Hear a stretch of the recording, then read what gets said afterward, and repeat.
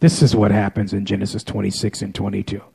Here are the principles, the three principles of Rehoboth. Are you ready for this? The three principles of Rehoboth in Genesis 26 and 22. The first thing is he removed from thence. The three principles are removal, rest, and room. Write that down again. I asked you to highlight it. I asked you to write it down. I want you to write it down again. The three principles, the three dynamics of Rehoboth, they are removal, rest, and room. We have always heard Rehoboth as God making room for you.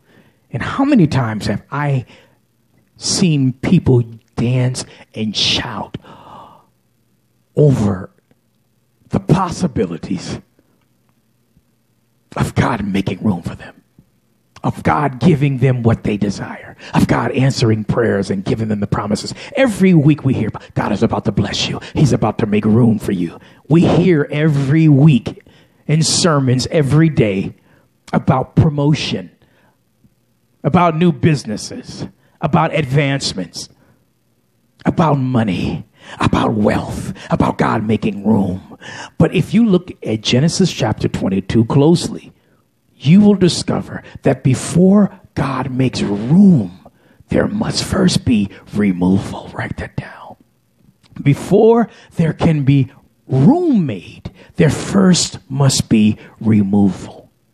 Because in verse 22, the name Rehoboth is the result first of removal. Where are we being removed from?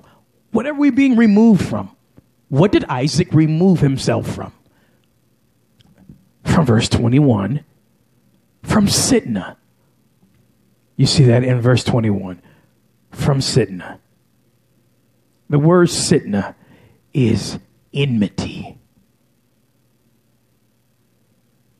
Enmity.